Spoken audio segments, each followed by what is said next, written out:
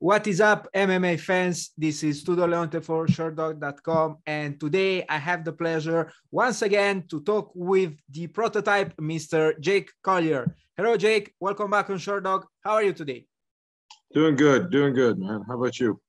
I'm fine as well.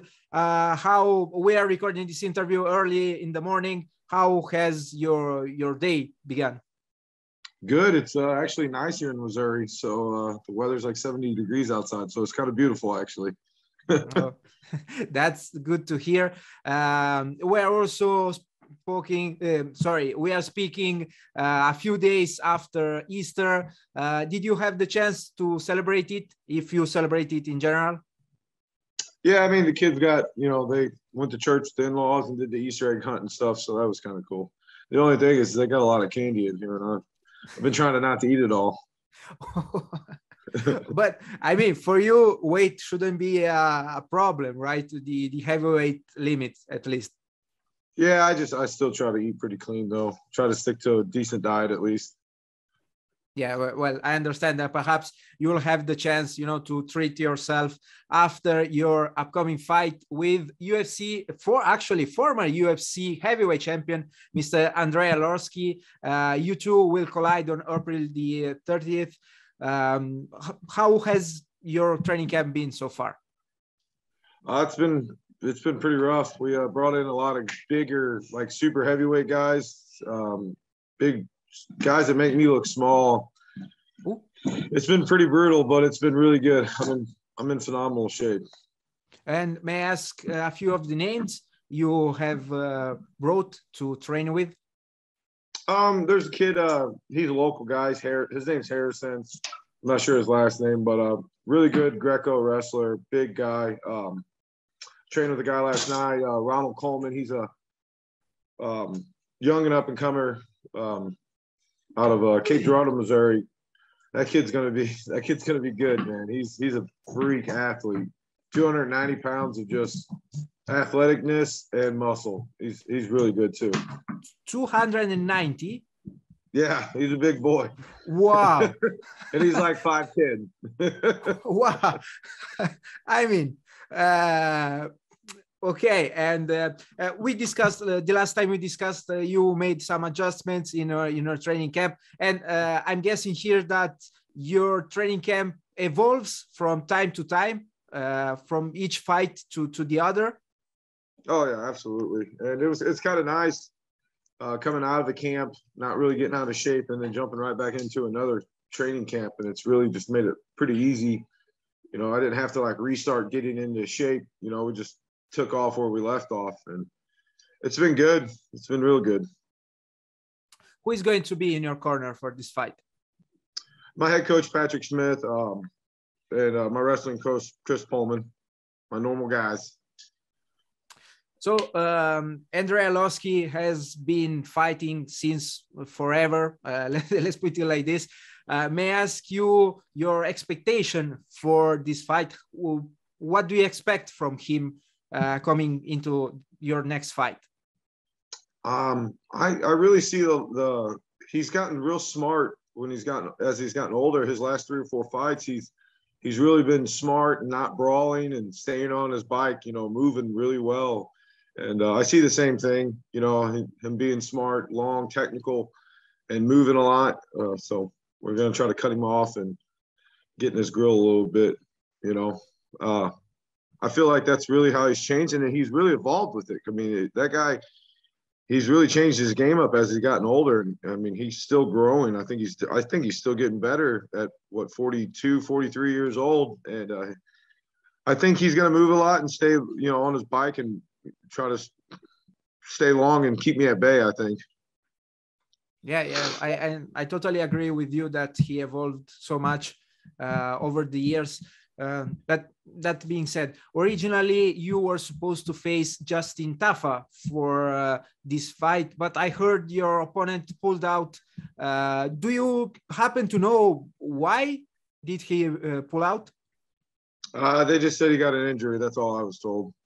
That's all I know. And I was like, it was like a month out roughly when I got called and said he got hurt, but they said bad news is he's hurt. Good news, Arlovski accepted the fight. I said, all right, then. Well, I guess we keep moving forward. And did the fact that your opponent changed throw you off a little bit since you already started your training camp? Yeah, it was a little different because Tafa's obviously shorter and he's a lefty, but you know, we're already in good shape when we found out, so we just kind of switched a few things up, switched some combos up, and started attacking in a different process, you might say. So it wasn't too big a deal, and it wasn't too close. I mean, we both have a month to prepare for each other, roughly, you know, so it's not too bad. The last time we spoke right before your clash with Chase Sherman in January. On that occasion, you defeated your opponent via rear naked choke and pocketed a much-deserved performance bonus. But how do you comment that victory? Man, it was just all the training. And I literally told my coach, my wrestling coach, before we walked out there, I was like, man, if he throws a sloppy kick, I'm probably just going to take him down and work him over there. He's like, well, if the opportunity's there, and boom, it was about a minute in, you know, there it was. And it was a good win for me. Chase is tough, man. He's fought everybody. He's fighting tonight, actually. He's filling in. I think Bozer got hurt, so he's filling in. I mean, the dude will fight anybody. He's a gamer. So that was a good win for me. I was happy with it. Were you expecting, I mean, of course you are expecting to win that fight, but were you expecting to finish your opponent on that occasion? Not like that. I didn't think I would choke him, really, per se. I thought it was going to be more of a striking battle. But once I got him to the ground, it was my control I felt very dominant there. So just started working him over, and I seen the opportunity with the choke, so I took it, you know. And it was quite a victory. After that win, the UFC offered you a new contract. Is that right? Yes, I signed another 4-fight deal. We talked in our interview about fighters' pay. I don't know if you recall that, but still, my question here for you is, are you satisfied with your new position, you know, with your new deal with the UFC right now? Oh, yeah, I am. I mean, I might be a little bit different than a lot of people. You know, I don't need to have, you know, $500,000 a fight or something. Like, I would love that, absolutely. But, you know, I'm not really slinging in that kind of money, but I live a pretty simple life, so I'm making enough to make me happy. And does the new deal allow you to train and provide for your family without too many worries? I'm asking since, you know, we talked about you had another job, you know, in addition to training. That's why I'm insisting on that. Let's put it like this. Yes, now it is. I actually, with this new contract, I actually will feel like financially stable. Like I really do.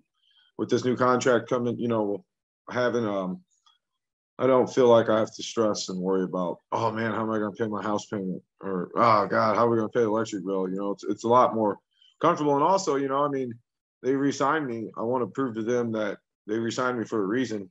You know, I want to show them like I belong here, and the money they're paying me is worth it. The card on which you're fighting is headlined by the clash between Rob Font and Marlon Vera.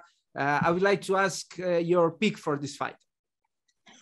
Man, it's a tough one. I like both the guys. I'm going to go with Vera just because I think it could go either way, but I'm going to go with Vera.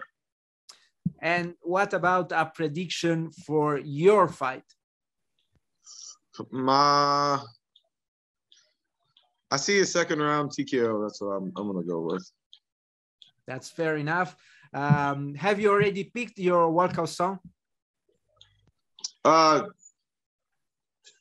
No, not really. I don't guess I have. A couple of my guys been asking me about that and stuff. Asking me what song I'm walking out to. We kind of been jamming out to a lot of old rock and roll, so I might come out to something like that. Okay, we'll have to wait to hear your choice.